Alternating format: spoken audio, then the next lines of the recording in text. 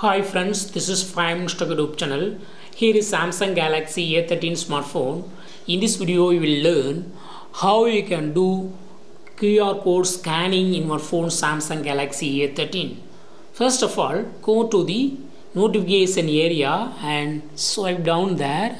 You will find scan QR code. Scan QR code option here. Just click it and it will open. Now you can scan any QR code. I will show a live demo. I would like to scan this QR code. For that, I go to place above the QR code, and yes, it is scanned and it's showing the details. So in this way you can easily do QR code scan in your phone Samsung Galaxy A13. Once again I do it. See here.